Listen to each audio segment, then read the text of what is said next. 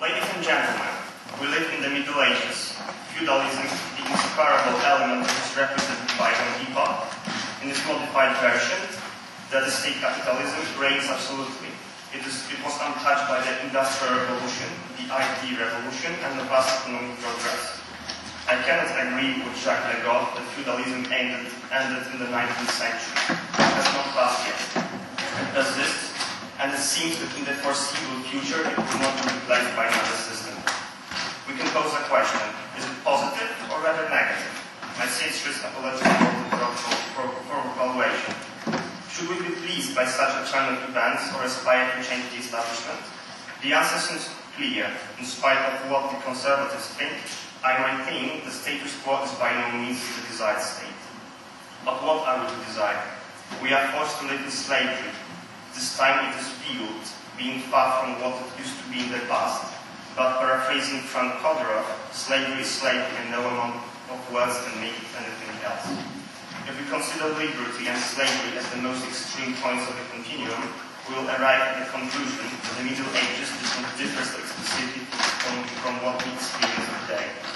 Every time we come across distinctions in some aspects, then they will benefit state capitalism, in spite of the aversion we should feel towards it. In order, the Middle Ages gain advantage. Frank Kodorov used to say that capitalism as a class exploitation system was a direct successor of feudalism. Was he right?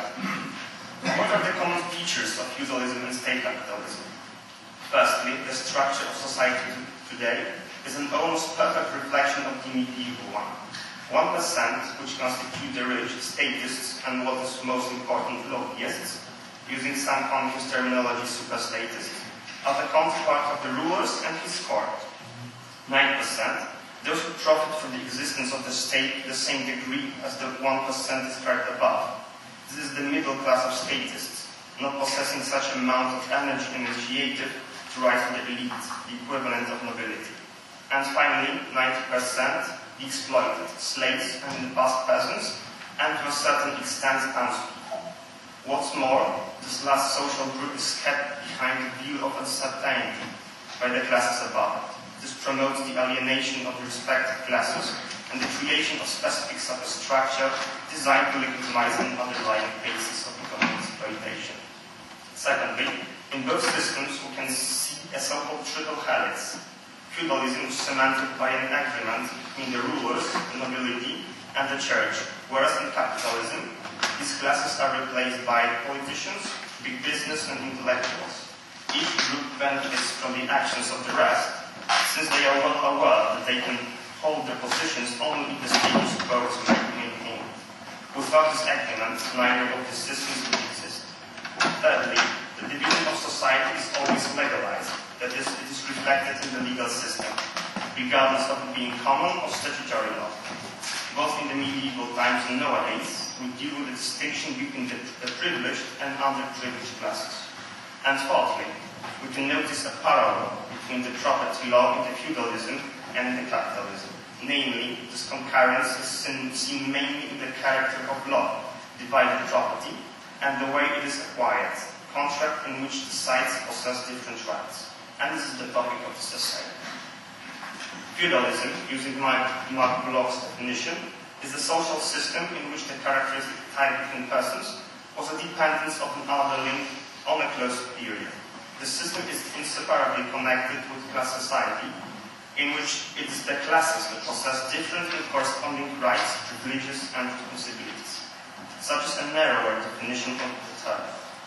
The broader one, in turn, maintains that feudalism is an economic system based on divided land property, in which at least two subjects own a piece of land. One, a senior, has the absolute right to the land. It is called dominium directum, whereas the other one, a vassal, only uses and utilizes this land, dominium utilitas. Both these definitions are correct, and in this speech I would like to prove that they can be applied to the currently existing system, state capitalism. State capitalism can be defined as an economic system characterized by far-reaching state intervention aiming at protecting the interests of big business. This model should be separated from the so-called laissez-faire capitalism, which humorously differentiates itself from state capitalism as much as a chair from an electric chair. Let Michael Rothbard clarify the issue. Quote, the difference between free market capitalism and state capitalism is precisely the difference between, on the one hand, peaceful voluntary exchange, and on the other, violent expropriation. End of quote. What is more, Kevin Carson states, quote, capitalism arising as a new class society directly from the old class society of the Middle Ages was founded on an act of robbery as massive as the earlier feudal conquest of the land. It has been sustained to the present by continual state intervention to protect its system of privilege, without which its survival is unimaginable. The current structure of capital ownership and organization of production is our so-called market economy reflects coercive state intervention. End of quote. Two institutions are characteristic for the comprehension of property rights specific to the Middle Ages: beneficium and precarium. Originally, these terms were used interchangeably, but as time passed, their meanings changed. Beneficium, as more honorable and not associated with the request, related mainly to the relation between feudals and between feudals and the ruler. Bearing in mind the number of the nobility, beneficium was not so common as related to the present precarium. Precarium is a form of divided property. Its name is derived from the Latin word "necess," which means request, since in the beginning a peasant made a request to the feudal lord of the church so that they would be his guardians. Precarium was the most common form of divided property. Let's look at the way precarium was established. Quote, peasant, free but weak, not being able in times of need and danger to rely on the help from his king, nor from the distant and bureaucratic prince, in search of some social and effective assistance, desiring at the same time to evade the compulsory military service for the ruler, preferred to abandon his abstract freedom and become someone's man subject. End quote. The peasant lost his independence and agreed to resign from a large portion of his freedom. However, he didn't become a slave in a strict sense. He possessed the land he cultivated and could use the goods produced. This loss of independence manifested itself in the fact that the peasant, in exchange for protection, gave his land to the feudal lord and received it later as a usurer. Another privilege was this pension from military service. Still, the peasant was subject to certain expenses, which are collectively called feudal rent. This contract was in fact insoluble, that the peasant was bound by it throughout his life, and often this contract was inherited, regardless of the consent of the weak party. However, the legal inconsistencies concerning precarium and of his higher, legally grounded position of the social ladder, the Lord compelled the peasant to remain under his protection, freely increasing the expenses he had to bear.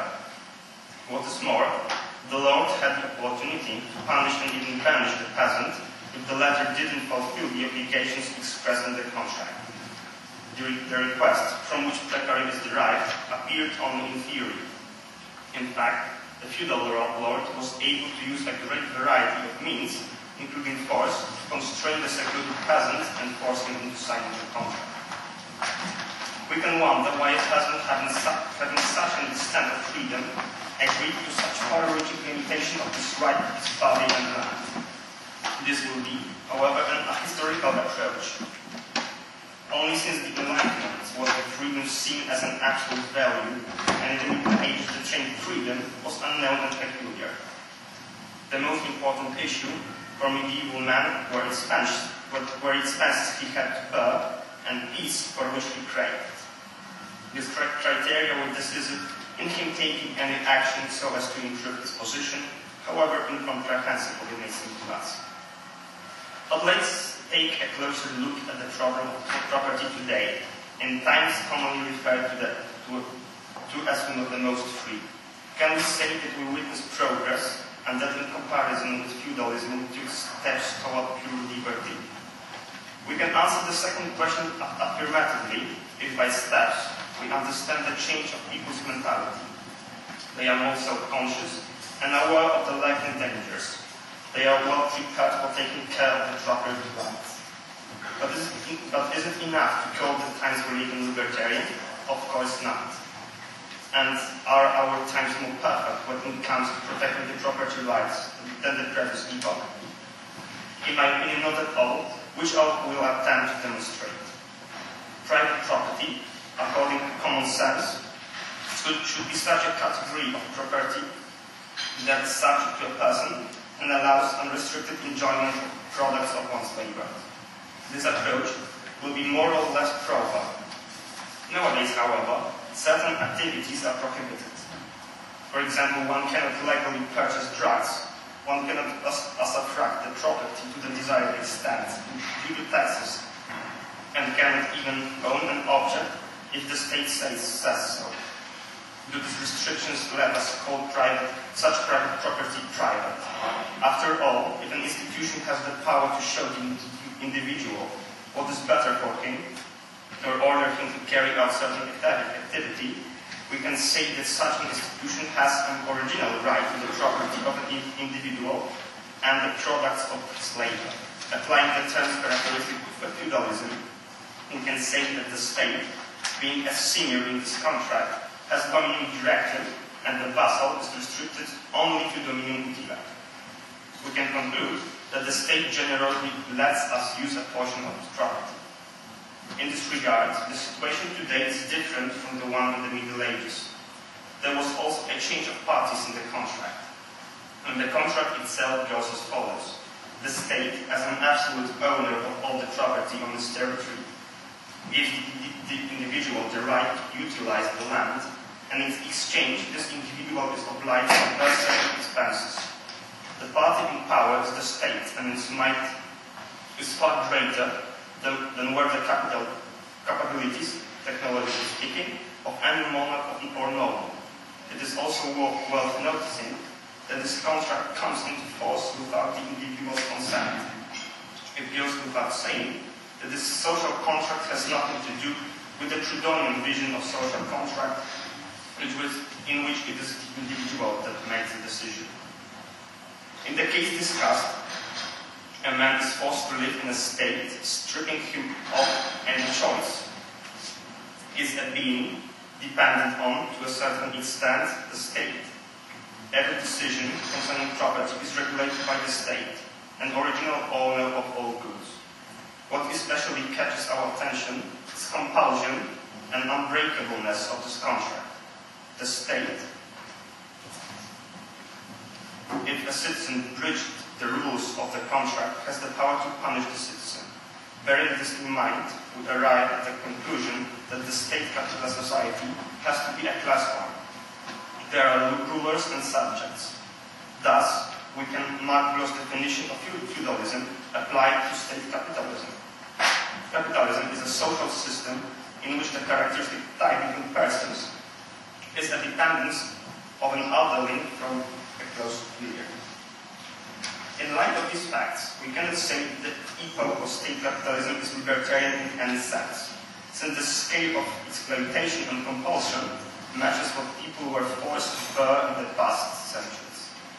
Principles accepted by libertarians, and the only consistent with universal ethics, self-ownership and original appropriation, have nothing to do with the reality.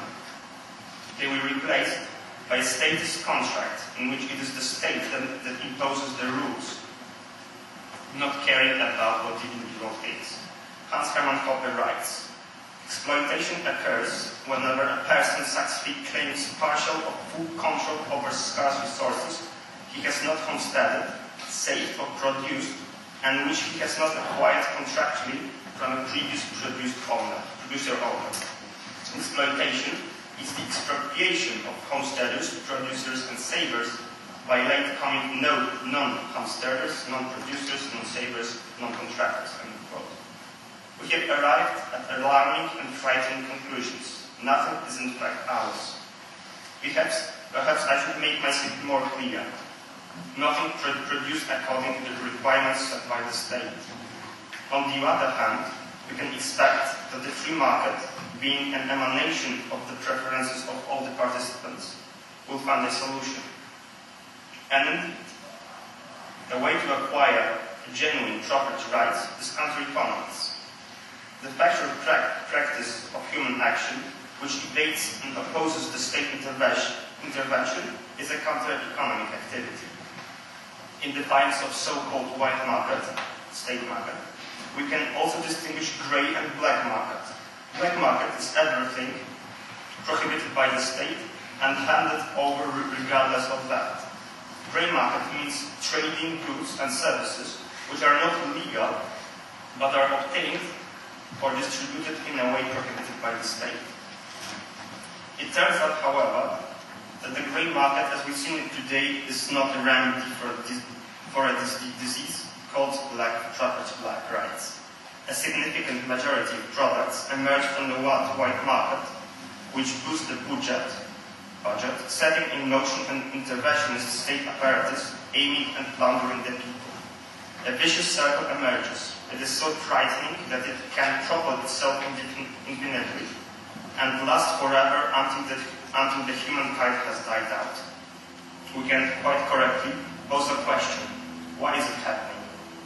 It was Etienne de la Bastille who wrote in the 16th century in his Politics of Obedience, the discourse of voluntary servitude. Quote, "He who does domineers over you has only 2 eyes, only 2 hands, only 1 body, no more than is possessed by the least man among the infinite numbers dwelling in your cities. He has indeed nothing more than the power that you confer upon him to destroy you. Where has he acquired enough eyes to span? He who does domineers over you has only 2 eyes, only 2 hands, only 1 body, no more than is possessed by the least man among the infinite numbers dwelling in your cities. He has indeed nothing more than the power that you confer upon him to destroy you. Where has he acquired enough eyes to spy upon you if you do not provide them yourselves? The feet that trample down your cities, where does he get them if they are not your own? How does he have any power over you except through you? How would he dare assail you if he had no preparation for you? From all these indignities, such as the very beasts of the field would not endure, you can deliver yourselves if you try not by taking action, but merely by willing to be free, resolve to serve no more, and you are at once freed." End of quote. So why aren't people striving to free themselves from the tyranny? Why aren't we approaching a real social contract described by Benjamin Tucker? These questions remain, regrettably, unanswered. The future will show whether people will realize that the Constitution is in fact a fib, and that the king has always been naked, which is what libertarians endeavor to convey, unfortunately in vain. Thank you.